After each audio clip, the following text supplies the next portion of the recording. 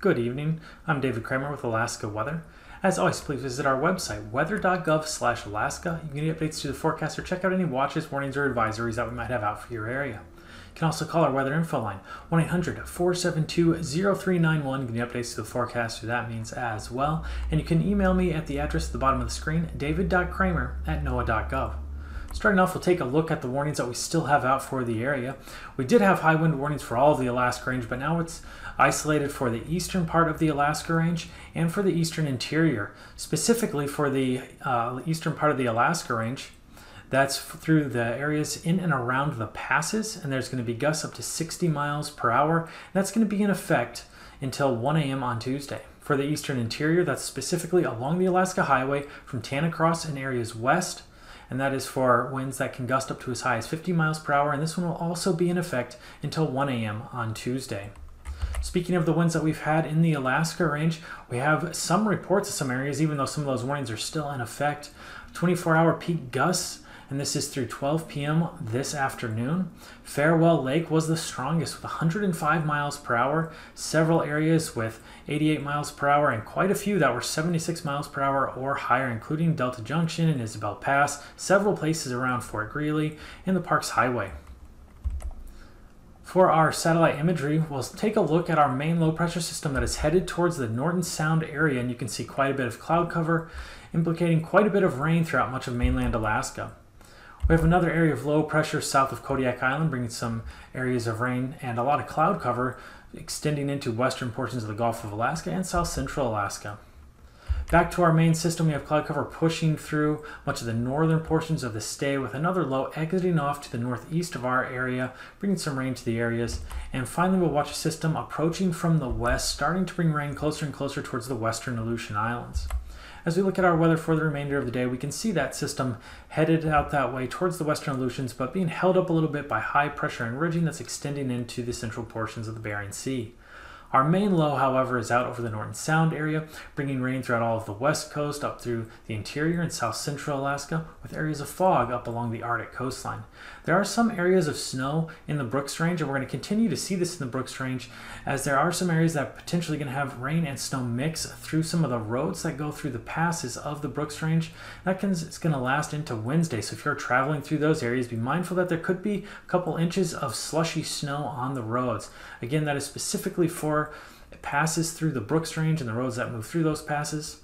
There will also be some snow in the Alaska Range, but we don't expect that to get into any low-lying areas around south central Alaska. However, we will see more rain along the North Gulf Coast and to northern locations of the Panhandle. As we move into tonight, our low will have moved up into the Kotzebue Sound area from the Norton Sound area. We'll see widespread rain throughout all of the state of Alaska, mainland Alaska, and along the North Gulf Coast, and central and northern locations of the Panhandle. Up closer towards the Utqiagvik area, we could see a mixture of snow and rain with some colder temperatures up there. However, the rest of the Arctic coastline, a mix of rain and fog, and that's going to extend down the west coast to the St. Lawrence Island area. Our system way out west continuing to push rain closer towards the western Aleutian Islands as we move through the nighttime period. As we move into Tuesday, the frontal system out west is going to push closer towards the western Aleutians, extending rain out closer towards the central Aleutian Islands. However, high pressure will still be dominating out over much of the central portions of the Bering and Aleutians. Our low pressure staying relatively in the same spot in the Kotzebue Sound area, continuing to bring rain throughout mainland Alaska, down through south central and along the North Gulf Coast to northern and central locations of the Panhandle area. Mixture of rain and fog is still expected along the Arctic coastline. That will ride all the way along the Arctic coastline down towards the Point Hope and Kotzebue Sound areas. As we move into Wednesday, we're going to see that low finally pushing off to the east. However, it would still bring quite a bit of rain through much of the mainland part of the state, a little bit lighter down in south central on Wednesday, and then much lighter along the west coast for Wednesday. As we look towards the Gulf of Alaska area, we'll still see some rain in the area and northern locations of the Panhandle to include the Yakutat area. High pressure dominating out over the eastern Bering, keep much of the area clear from precipitation. However, our frontal system out west pushing closer towards the central Aleutians, starting to bring rain closer towards the islands. For our temperatures for Tuesday morning, staying out in the Aleutians, temperatures dropping down to the mid-40s, upper 40s through much of southwest Alaska, extending into the interior as well, and for south central Alaska, especially low-lying areas. For the Seward Peninsula area, lower to mid-40s, and up along the Arctic coastline, mid-30s are expected. Down in the Panhandle area, we are expecting temperatures drop to the lower to mid-50s. Tuesday afternoon, temperatures jumping up back into the 60s for the Panhandle and near 70 for southern locations of the Panhandle. Near 60 for south central Alaska and mid to upper 50s for the interior and southwest Alaska. Mid 40s around much of the Seward Peninsula, Nome a little bit warmer, getting up to 50 degrees. And then along the Arctic coastline, we are expecting temperatures to get to the mid to upper 30s. Down in the Aleutian Islands, right around 50 degrees is expected, and mid 50s as we get to the Alaska Peninsula. Our Wednesday morning lows staying out in the Aleutians, dropping down to the lower to mid 40s. For the southwestern portions of the state, lower to mid 40s. That's going to extend up and include all of the interior and much of south central Alaska as well. For the Seward Peninsula area, getting to the mid to upper 30s, and then down to right around freezing for the Arctic coastline. Down for the Panhandle area, you're going to see temperatures dropping down to the lower to mid 50s, and Yakutat staying closer towards 50 degrees at 49. Kodiak also dropping down to the mid 40s, 45 degrees expected there. For Wednesday afternoon highs, staying out over in the Panhandle area, temperatures getting up into the lower 60s for northern locations, mid 60s for central locations, and near 70 for the southern locations. For the south central areas, getting up into the upper 50s to right around 60 degrees, mid 50s for much of the interior, upper 40s to lower 50s for the western interior down into southwest Alaska, mid 50s for the Bristol Bay area. Up along the Arctic coastline, upper 30s to lower 40s are expected, and then the Aleutian Islands, right around 50 degrees to some lower 50s are also going to be expected. Then for the Seward Peninsula area, mid 40s. And now, aviation weather around Alaska. For aviation, we'll start off with flying weather on Tuesday morning. Out over the Bering Sea, western locations, and many of the places along the Aleutians expecting to see IFR conditions. As we get towards the Bristol Bay area, more MVFR is expected, and becoming IFR as we get by the YK Delta area and up through the Kotzebue Sound area, then extending out over the Brooks Range and Arctic coastline. VFR conditions for eastern locations of the interior getting worse as we get further to the west. And some IFR conditions along the North Gulf Coast that will extend through the Yakutat area and into the northern locations of the Panhandle as well as areas near the Gulf. Let's move into Tuesday afternoon. The Panhandle will clear a little bit, getting to MVFR conditions throughout the Panhandle, as well as along the North Gulf Coast, except for Yakutat, which will still stay down in IFR conditions. Eastern locations of the interior will be VFR, but as we move closer towards the west coast, we're going to see MVFR conditions all along the west coast of the state, with some IFRs again in the Brooks Range and eastern portions of the Arctic coast. As that second system moves in from the west, we're going to see some IFR conditions out over the western Aleutian Islands and VFR conditions as we get closer towards the Pribilof Islands.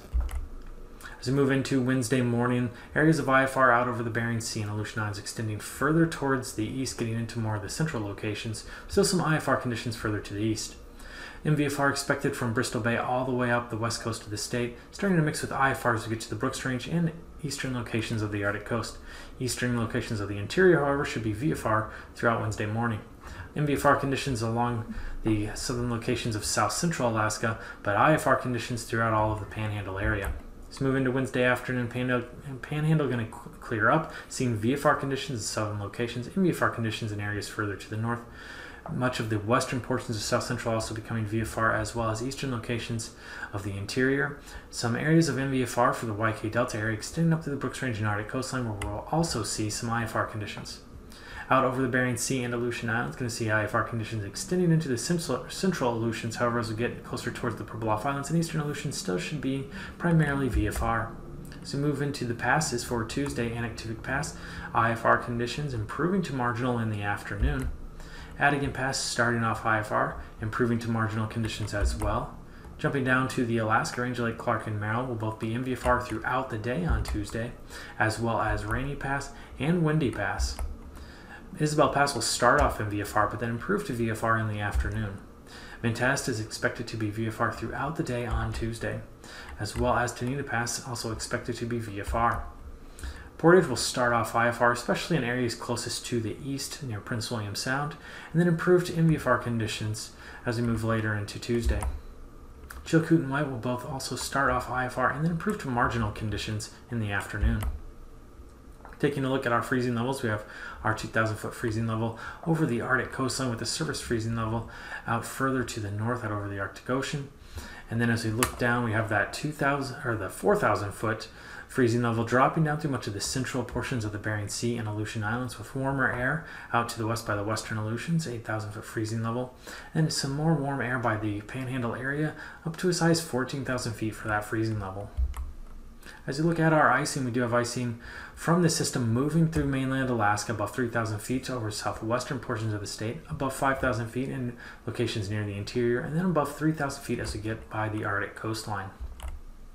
For our jet stream, portion of the jet moving in over southern Alaska out of a west to southwest direction, 130 knots over the Alaska Peninsula, 145 knots right over the south central area, dropping down to 135 knots by the border with Canada. We also have a portion of the jet moving in through the central portions of the Bering Sea out of the north, 65 knots expected there, and another northerly component of the jet near the western Aleutians up to a size 90 knots as we push a little bit further to the west. At 9,000 feet, flow around our low out over the far western Bering Sea out of a southwesterly direction, 50 knots, only around 25 knots by the western Aleutians. Strongest winds at this level are going to be near the Yakutat area, 65 knots out of a southwesterly direction, and much of the area through mainland Alaska and the Panhandle will be out of that west to southwest direction in the 50s or 40 to 50 range through much of the southern mainland, getting up to around 35 as we get to the Arctic coastline. 3,000 feet, 60 knots out of a southwesterly direction out of the western Bering, 45 knots by the western Aleutians. Strongest winds to the state over southwest Alaska, 45 knots out of southwesterly direction, 25 knots out of the west for the Panhandle area, and up along the Arctic coastline, easterly winds up to a size 35 knots by Point Hope. For turbulence out through much of mainland Alaska, and especially southern and interior locations, below 4,000 feet for southwest, below 6,000 feet for the interior, below 6,000 feet for northern portions of the Panhandle, and below 3,000 feet for the western Aleutians. You guys got everything tied down back there? Yeah. Yep. We're going through the lee of St. Elias, so there might be some turbulence. Fasten seatbelt sign on. Well, who am I to tell you what to do?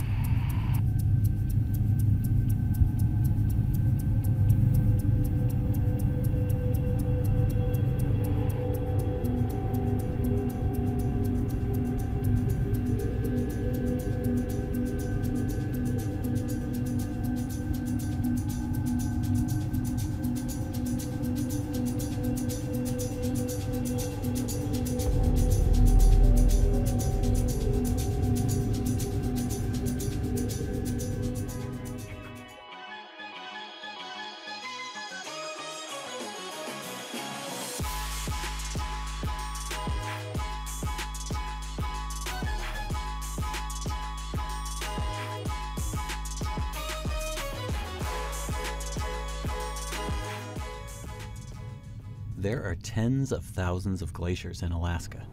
Some stunning cliffhangers, others wide glaciers that come down to meet the ocean tides. Some, like this one we flew over in August, are easily visible from low Earth orbit and are mesmerizing from 1,000 feet above, and have trees growing on top of their soil-laden boundaries. Those glaciers, although they represent only a fraction of the world's ice, are contributing much more than their share to sea level rise.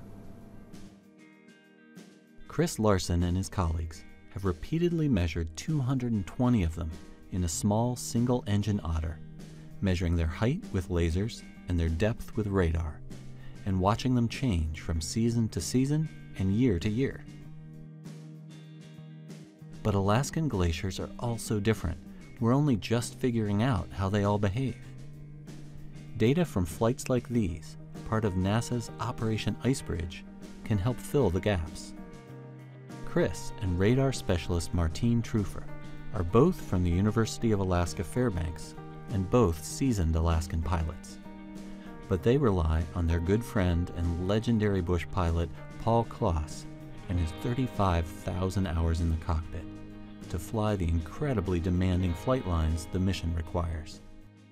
And does it help you guys being pilots too? I would like to think so, but watching Paul fly and seeing what he does, it's kind of like trying to learn quantum mechanics in kindergarten. You know, I can fly my airplane around, but just seeing what Paul does in this extremely challenging environment in the mountains while trying to follow a specific flight line at a specific altitude above ground, negotiating winds, topography, maybe occasional low-level clouds that you have to get around, and just managing all that is just several levels above what I could do as a pilot. Well, I think the first time I came here to this park, I was probably 4 years old with my father. I've been blessed to be able to fly in lots of places in the world, all over the place actually, almost every continent. I guess I'm always looking for some place that might be better than this, but I haven't found it. Paul's plane is about 60 years old and is the first single-engine Otter ever retrofitted with a 1,000 horsepower engine, which makes takeoffs feel effortless and gives Paul the ability to negotiate wild terrain, which he certainly did during the first 2 incredible science flights of this campaign.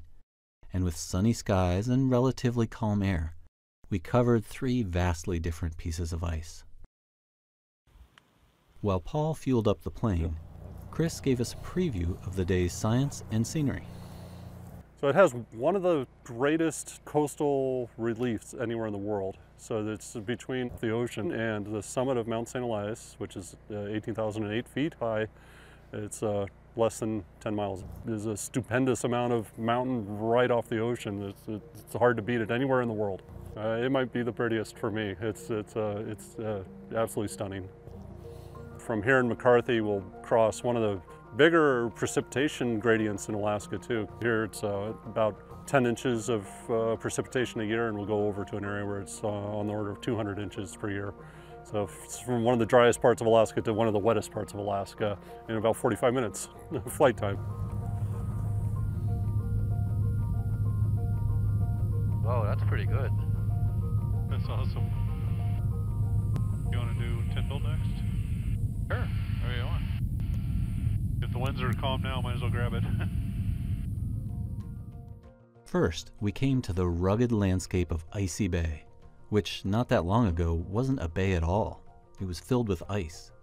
Tidewater glaciers in this region can make dramatic advances and retreats as they feed on high rates of snowfall and then retreat as they're melted by warm ocean waters. Like the Tyndall Glacier seen here, most of these glaciers have retreated dramatically over the last 100 years. But nearby Yahtzee Glacier, after years of retreat, is currently the most rapidly advancing glacier in Alaska. Overall, though, the Icebridge Alaska surveys, from the Denali region in the north to the Juneau ice field in the southeast, have documented pretty substantial thinning of glacial ice. Areas seen here in orange and red show between about 10 and 15 feet of thinning per year. There's a nice waterfall up there from the hanging ice. When we very first started profiling this, Paul, this gravel fan in the one in the valley next to it didn't exist. Yeah, I was going to say, this was look deep. at all the good landing spots here. Yeah, There's no place to land here before. no, it was deep water. After covering several of Icy Bay's glaciers, given that it was time for lunch, just like that, we landed in this unforgettable spot.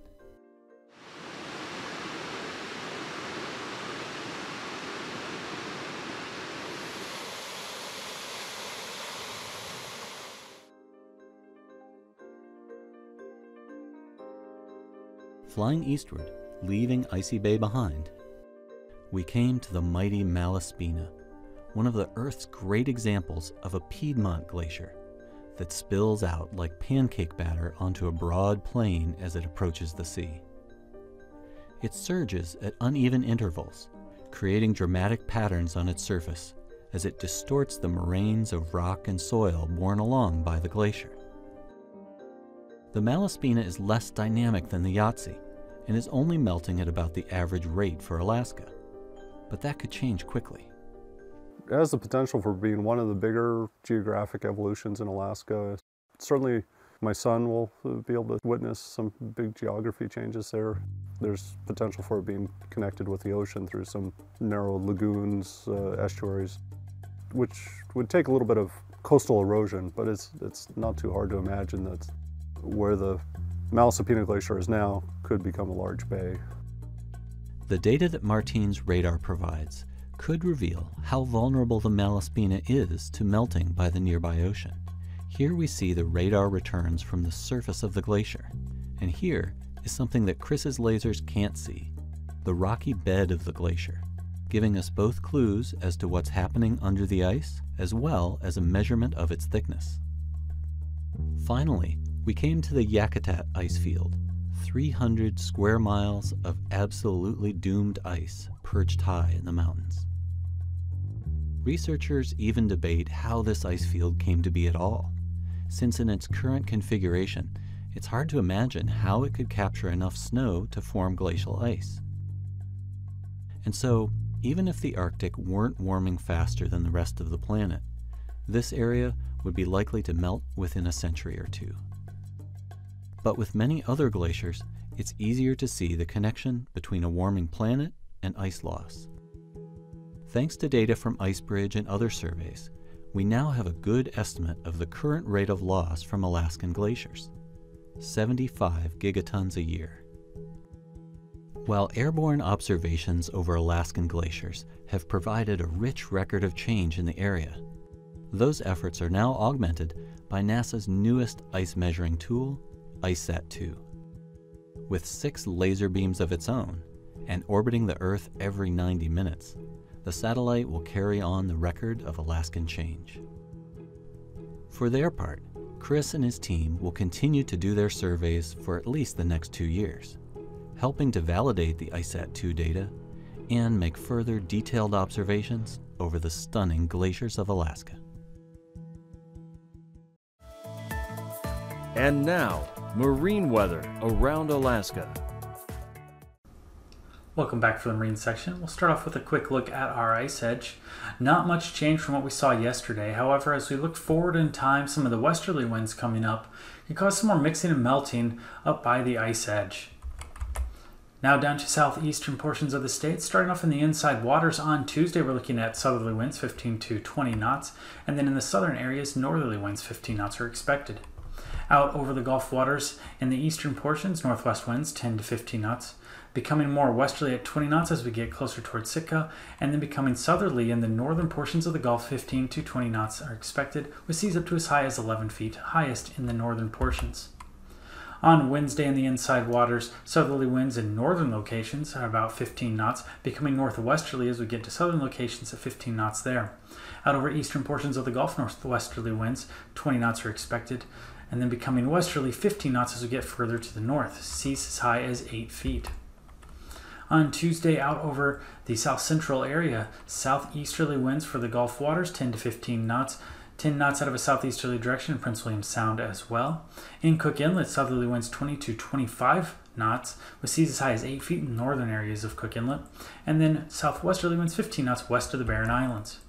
For Wednesday, staying over in the Cook Inlet area, primarily westerly winds 10 to 15 knots in Cook Inlet as we get further south by the Barren Islands, 25 knots on both sides, and the rest of the Gulf waters 15 to 20 knots out of the west and 10 knots out of the west for the Prince William Sound area. For Tuesday, for the Alaska Peninsula and Kodiak Island, all areas are seeing southwesterly winds, 10 knots for the Pacific areas, 20 knots through Shelikof Strait, and 15 to 20 knots on the Bering side.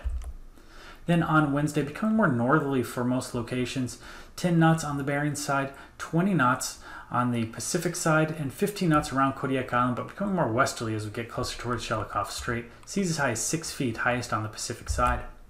For Tuesday, for the Aleutian Islands, eastern Aleutians, southwesterly winds 10 knots, southerly winds 15 knots for the central Aleutians, and the strongest winds out by the front by the western Aleutian Islands, southerly 35 knots, with seas as high as 12 feet out west. Then on Wednesday, still seeing some stronger winds in western areas, but it's starting to push further towards the east. And then we're going to have southerly winds 30 knots by the western Aleutian, seas as high as 13 feet. Southeasterly winds for the central and eastern Aleutian Islands, 20 to 25 knots by the central Aleutians, and down as low as 10 knots by the eastern Aleutians. Down the west coast of the state, south of Nunavik Island, we're seeing westerly winds 15 to 20 knots, northwest winds 15 knots by St. Matthew Island, westerly winds 20 knots on the northern side of Nunavik Island. By St. Lawrence Island, northerly winds 25 knots, and then in Norton Sound area, southerly winds 20 knots are expected. On Wednesday along the west coast, we're seeing west to northwest winds 10 to 15 knots. Stronger as we get by St. Matthew Island, southerly winds 30 knots there, seas up to as high as 10 feet out by St. Matthew Island. Down by the Pribilof Island, southwesterly winds 10 knots are expected. Along the Arctic coastline, east and northeast winds 15 to 20 knots, becoming northerly as we get on the west coast of the state, around 25 knots there, seas as high as 8 feet, closest to the western portions of Kotzebue Sound. Then on Wednesday, flow switching to be westerly in most locations, however by the Beaufort Sea, easterly winds still in effect 15 knots, becoming west 10 to 20 knots along the remainder of the Arctic coastline, and then 15 to 20 knots along the west coast of the state, seas up to as high as 5 feet in the northwestern portions of the area. Quick recap for tonight's weather. We have our main low that is pushed from the Norton Sound area into the Kotzebue Sound area tonight.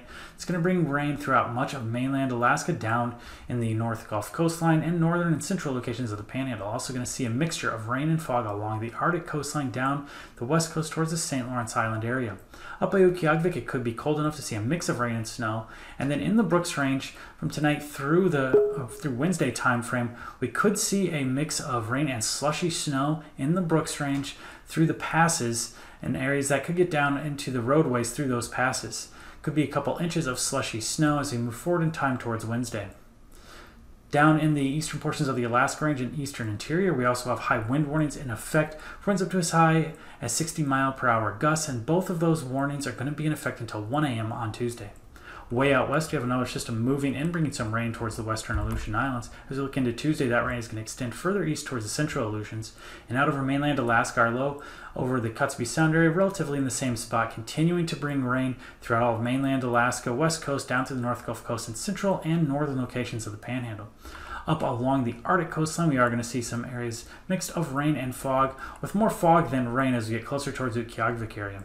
High pressure holding firm in the central portions of the Bering Sea, extending down into the Aleutian Islands. These forecasts are for planning purposes only. Call 1-800-WX-BRIEF for a formal pre-flight briefing.